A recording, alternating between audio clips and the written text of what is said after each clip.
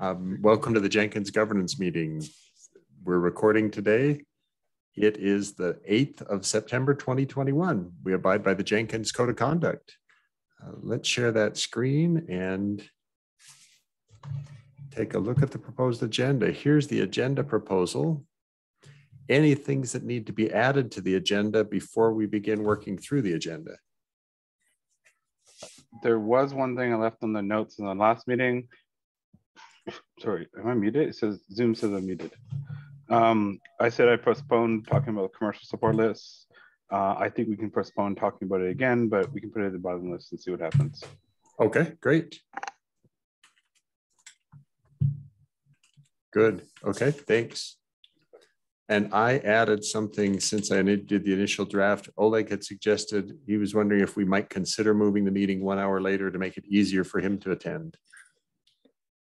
For me, it's gonna be very late, 1 hour later. Okay, same here. Yeah. Okay, and good. I think Uli said the same thing last time we asked, but he's not here to say anything. Okay, so topic for discussion, we'll discuss it when we get there. I think it sounds like the answer is that's not a great time for others. Okay, any other topics we need to add? Nope. Okay, so news, the Jenkins project Confluence instance was attacked. We've blogged about it. We blocked the releases. We reset user passwords. Investigation is continuing, but releases are now allowed, although Tim Jacome reports that the continuous delivery releases through JEP 229 are not yet working, so needs more investigation. Something to add here, in the current state, Confluence will not be back. So we failed to maintain it correctly in the past, and I don't want to bring that service back. So I'm currently investigating options, because that instance did contain valuable information. We already migrated a lot of information to the plugins, to the Git repositories, but Confluence contained a lot of information. So at the moment, sorry? We only partially did it. We only partially did it through. So in the current, yeah. What I was talking with Mark in the earlier chats about this is I was thinking we could spin it up on a private VM somewhere that doesn't have internet access, and then just run it through the exact same code that we do the migration thing with. So it does all the trimming of the stuff we don't care about, dump a bunch of ASCII doc files, and then commit it to a Git repo. That handles the plugin side, the non-plugin side.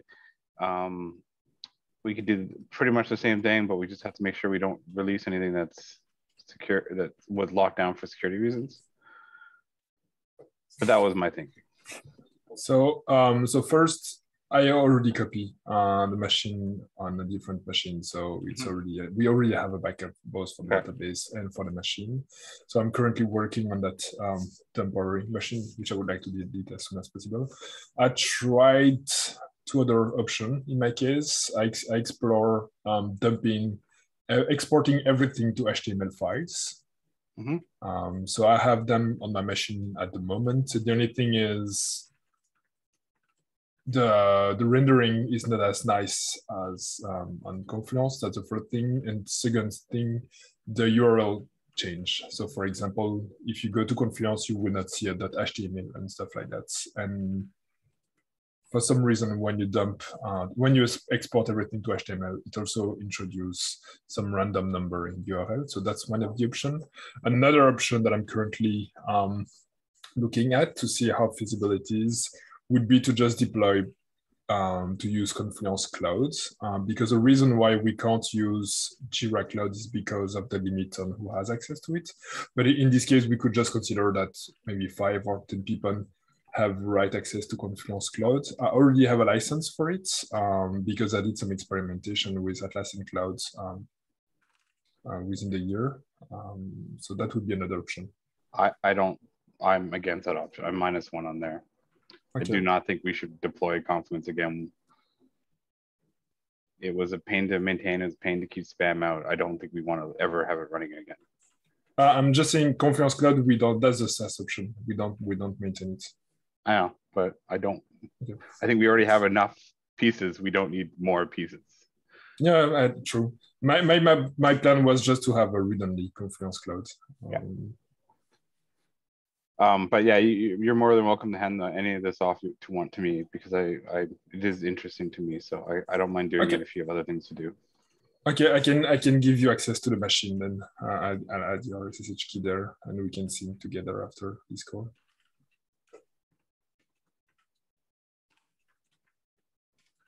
Excellent, thank you. Okay, so Olivier and Gavin will work together on alternatives for what do we do to get to not lose the data that's in the Confluence server without ever bringing back a Confluence server. Great, thank you.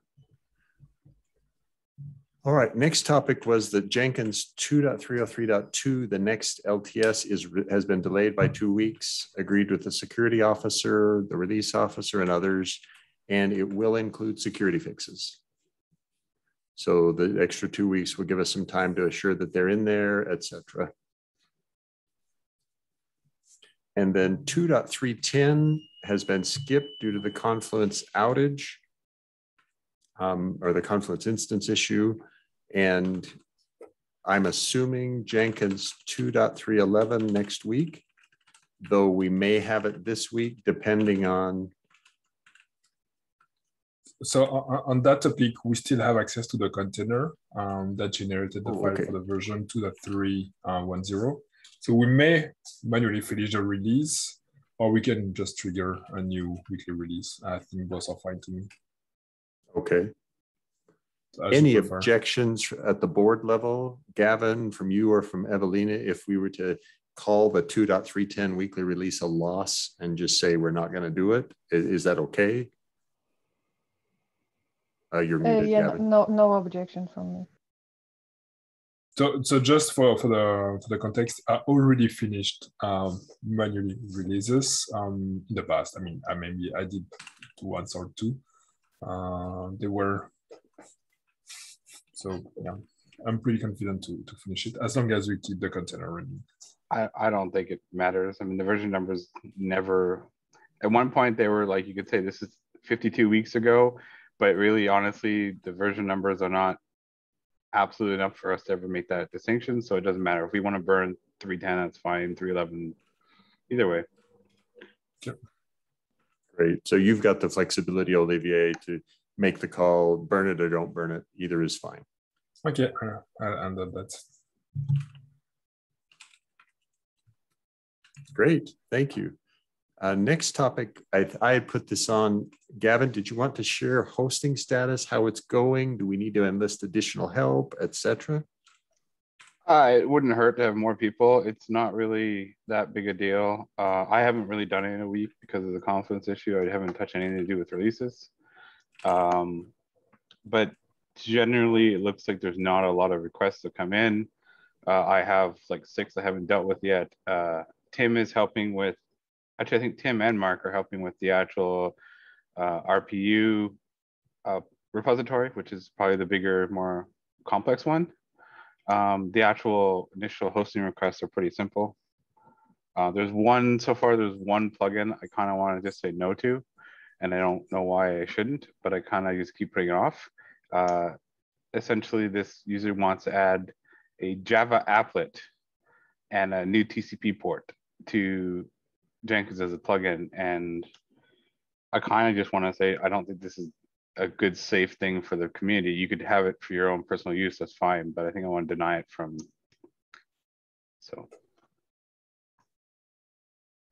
And then Daniel did reach out and say there are some tooling he can run for scans, so he may or may not start doing that. I don't know. I'm not totally worried about. I'm just gonna, keep plugging away, try to do my best where I can. I would like to move it all into, like I said in the mailing list, eventually I would like to see hosting and GitHub access, all that as pull requests. So we have that all managed, we have recorded, we have a history. Because right now we have no idea who has access to what repos.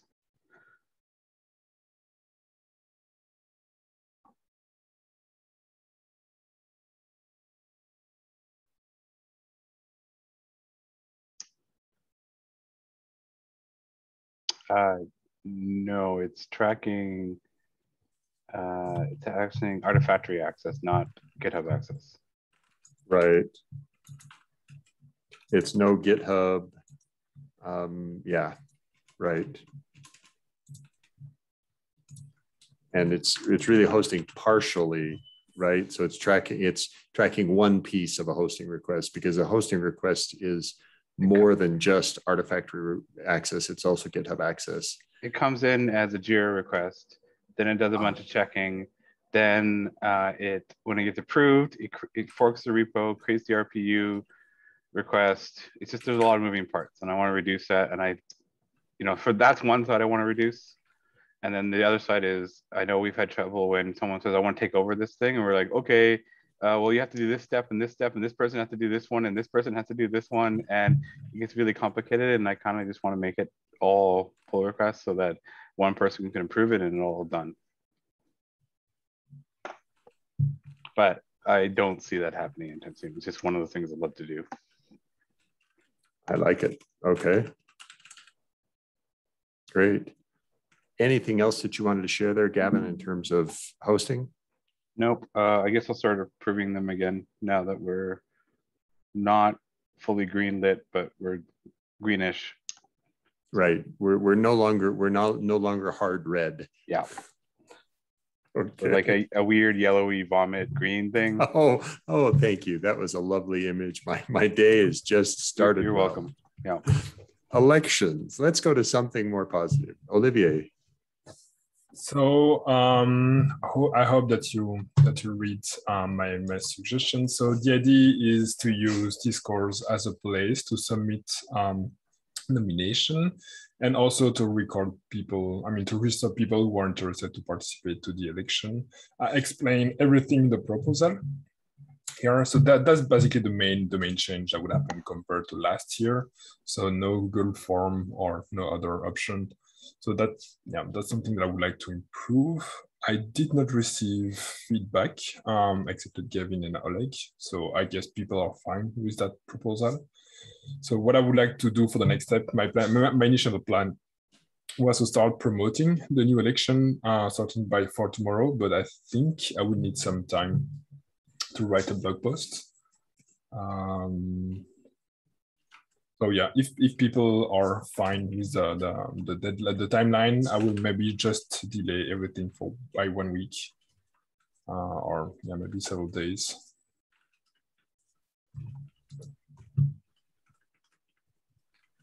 So yeah, so the most important thing is we have enough time to collect nomination and to collect and to register participants to the election. So Olivier, one thing that wasn't immediately clear to me is sending a message to the group election committee. So I can see the group here.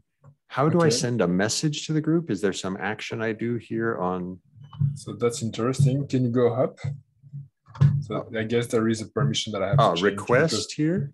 Not normally, so let me double check. Normally, that's something that I tested with Damien, but I guess he has admin access. So let me double check.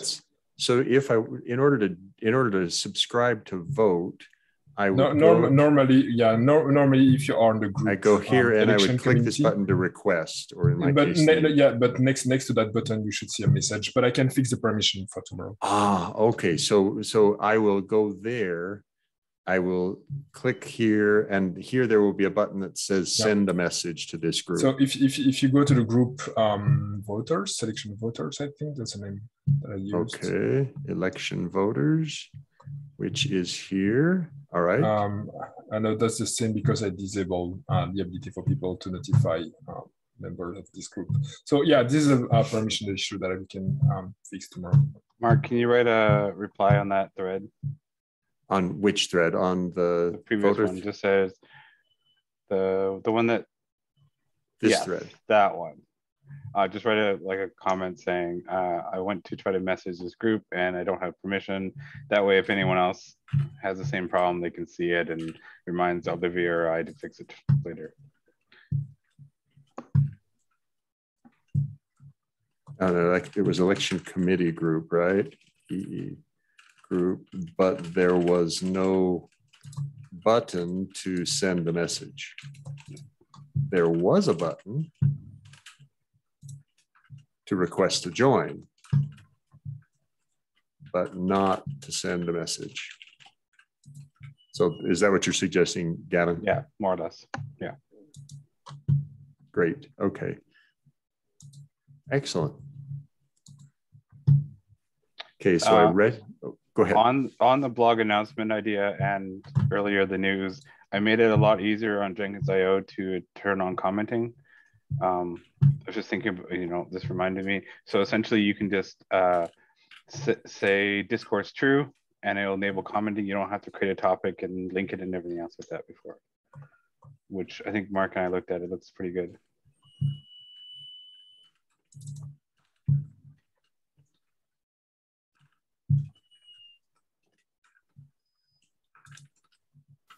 Yeah, and I was thoroughly impressed. The the change means I can reference discourse and it will create a thread automatically if there isn't one. So the example is here on this most recent blog post. When we look at the bottom of it, discuss one reply. There's a reply. I gotta go check. Yeah, I think the reply is just me making it listed. Well, except now there's no control here that lets me click it. So we may have some more work to do. I can't get there. Yeah, I'll take a look. Right. While, Mark, can you just quickly check the election committee group? Sure. Here? Yes. Oh, yes, there it is. Message. And so now you can send a message. So now I could send a nomination by typing it here. I nominate as such and such. Great. Okay, yes. That's nice and easy. Super. And while you're here, maybe you can show how to join the election voter group. Oh, yes, I can do that, certainly. So election voter group here. So I'm currently in it, so I'm going to leave first. And now the way you join it is you click here. It appears and you click the join button in the top right-hand corner. And now I'm a member.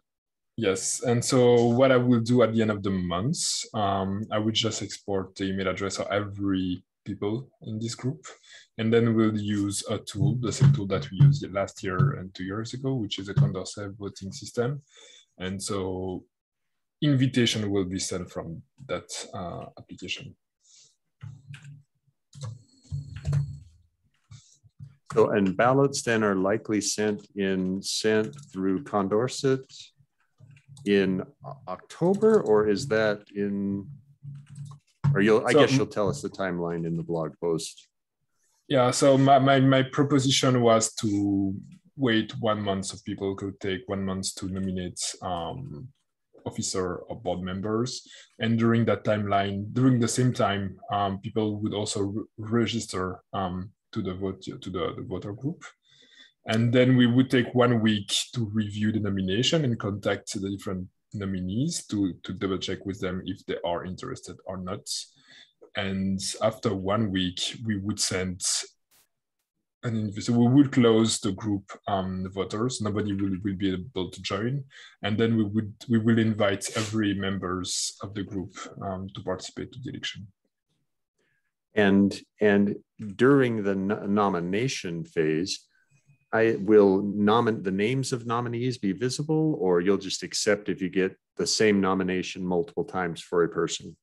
We can accept, like we did last year, we can accept multiple nominations. Okay. We just look at the end of the month who were the nominees. We double check that with them because we don't want to embarrass them or whatever. And, right. Okay. So the nominees' names won't be public. Just the committee will know about the nominees until you've had a chance to qualify them to see are they interested and willing. And and the reason why the group of reviewer election committee group is small is because we only have person there who are not interested to renew, who will not participate to the election. So for example, Gavin has a mandate for one more year. Mm-hmm. I think Evelina as well. So that's why they are in the group. Great. All right. Any other questions or concerns with regard to elections? Okay, so then I guess the next step for me is to write a blog post and open a PR on Jenkins.io website. And once the blog post is ready, we officially start the election period. Yeah, I wanted to just be sure I get a record for sure of approvals. So Gavin, you're okay with it? Yes. Evelina, you're okay with it?